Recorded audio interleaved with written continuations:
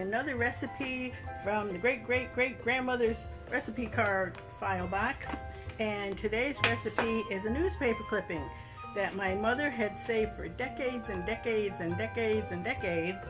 And it's for old world pork and sauerkraut. So stick around, I think you're going to enjoy this one.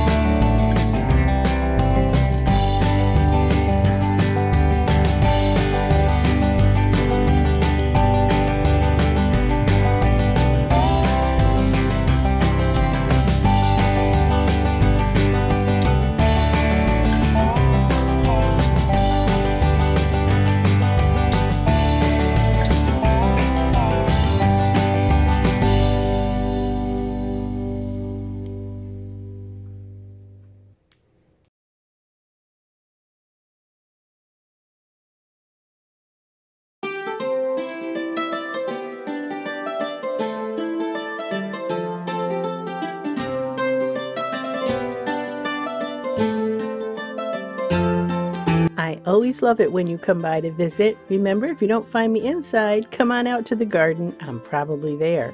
Be sure to come back often and subscribe, like, and hit that notification bell so you know when I'm on next time. See you then.